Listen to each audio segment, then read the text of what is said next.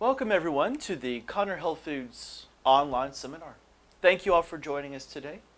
I am your host, John Connor. I am the certified nutritionist at Connor Health Foods. I am here once again to hopefully lead you out of the darkness and into the light of good health and nutritional practices. So let's get started. How important is balance? It is extremely important. Between our physiology and our body chemistry, it is extremely important to keep our bodies in balance. And we're going to take a look at some ways on how our bodies can get out of balance and ways that we can bring it back in balance. And it's not as difficult as you think. There are steps that we can take in order to find balance. Right here in the middle, you see a normal functioning immune system. On the left-hand side, in the blue, you'll see a suppressed immune system, more susceptible to things like infections. And on the right-hand side, in the red, you'll see an overactive immune system, or autoimmune or inflammatory diseases can come about. Immunity is the body's ability to fight off harmful microorganisms known as pathogens that invade it. The immune system produces antibodies or cells that can deactivate pathogens. Some examples of pathogens are things like fungi, protozoans, bacteria, and viruses. The body has three main lines of defense. The first one is known as the innate immune system. This is the body's first line of defense against pathogens by using physical or chemical barriers, such as the skin, which protects the body against pathogenic invasion. Sweat has chemicals which can kill different pathogens. Tears and saliva both produce an enzyme called lysozyme, which can render antigens harmless. And then you have mucus, which traps pathogens and can be flushed out. And then you have stomach acid, which destroys pathogens. And let me remind you that if you're taking any kind of antacid or acid reducer, you are lowering the defense of the stomach acid destroying the pathogen. So keep that in mind. If by some chance the pathogen gets past the first line of defense, the barrier, the innate immune system, it can then rely on its second line of defense. And this is usually where an infection may occur. And the second line of defense is an inflammatory response. This can cause redness due to the capillary dilation resulting in increased blood flow. It's trying to get to the side of the area where the pathogen has damaged the tissue. Heat, due to the capillary dilation resulting in increased blood flow, is trying to get to the site quicker. Swelling, due to the passage of plasma from the bloodstream into the damaged tissue to heal the damaged area from the pathogen. And pain, which ultimately is the result of the swelling. If the first two lines of defense are not enough, then the pathogen will head to the body's last line of defense, and that is the immune system. The immune system recognizes, attacks, destroys, and remembers each and every pathogen that enters the body. It does this by making specialized cells and antibodies that render the pathogens harmless. A good example of this would be chickenpox. That's why most people only get chickenpox one time. The body remembers that virus, and then if you come in contact with someone who has chickenpox, the body has already made antibodies and specialized cells which can kill off and protect from getting chickenpox again. Unlike the first line and the second line, the immune system differentiates among pathogens, from bacteria to viruses and so forth. For each type of pathogen, the immune system produces cells that are specific for that particular pathogen. One way we can come in contact with pathogens is through our digestive system. And if pathogens start attacking our digestive tract, this can result in what's called gut dysbiosis. One of the physical conditions in the body that can lead to immune dysregulation is something known as gut dysbiosis, or a gastrointestinal imbalance. Dysbiosis refers to a state of imbalance amongst the colonies of microorganisms within the body. When your gut becomes dysbiotic or out of balance, this means that the bad germs begin to edge out the good germs. When the bad germs start to take over the basic biological functions such as digestion, they begin to break down and symptoms such as diarrhea and constipation begin to appear.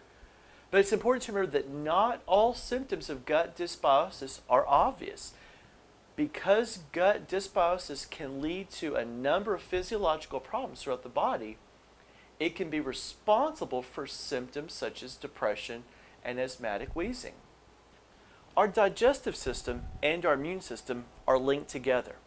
When colonies of friendly bacteria are unable to populate the gut due to gut dysbiosis, a number of physiological problems can come about. One of them is known as leaky gut syndrome or intestinal hyperpermeability. This means that the normal barrier function of the intestinal mucosa, the lining of the small intestine, becomes compromised, and the presence of microscopic holes that are caused by the bad germs appear. These microscopic holes permit substances normally contained within the intestinal walls to leak into the circulatory system. It's now in our bloodstream. Now we have under-digested food particles and microbes leaking into the immune cells and the circulatory system. The immune system views these partially digested foods as foreign invaders rather than molecules for our nourishment. The immune system then launches an attack on everyday food, and you get the symptoms of food allergies. Now that we see how our bodies can become dysregulated and out of balance, how do we get our body back in balance again so that these problems won't happen? One way is with Numedica's Colostrum formulas, Immuno-PRP spray, and the Immuno-G PRP. There's several aspects to colostrum that most people don't really think about. The nutritional components, the growth factors, the immune factors, the nutritional fats, the vitamins and minerals, and the proline-rich polypeptides, which we'll talk about here in just a minute. The colostrum that is used in the Immuno-G PRP is 100% pure bovine colostrum and is collected within the first 16 hours after birthing. It is a natural whole food that provides a rich source of IgG and the PRPs, which are going to help both digestion and immune function. It also supplies protein, immune factors, growth factors, vitamins and minerals to ensure healthy and vitality naturally. Scientific studies have shown that colostrum supports the human immune and cytokine systems. Bovine colostrum is actually 40 times richer in immune factors than human colostrum and is biologically transferable to humans. The backbone behind colostrum are known as proline-rich polypeptides, or simply PRPs. They are tiny information-carrying proteins with amazing adaptability. The reason for this is because in times of intense physical stress, they enhance immune activity by promoting the production of cytokines. In the opposite situation, when there's a healthy immune system reacting to environmental factors through the cytokine production, PRP sends signals to the cell receptor sites to decrease the production of cytokines in order to balance the immune system. In short, PRPs regulate immune function. Some benefits of the Immuno-PRP spray is the fact that it has the PRPs that come from fresh colostrum, supports the immune system, so it keeps it in balance so it's not overreacting or underreacting. It supports healthy cognitive function. It promotes cytokine production and balancing, and it supports the reduction of allergy and autoimmune symptoms. Colostrum also contains growth factors. This can help signal growth, repair, and regeneration of tissue. An example of this is the epithelial growth factor, which is commonly found in some cosmetics. This can help with regeneration of skin and maintenance of skin elasticity.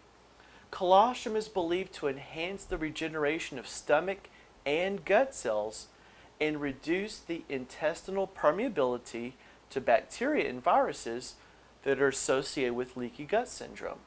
Now the question is, Has colostrum and the PRPs been thoroughly researched, and is it safe?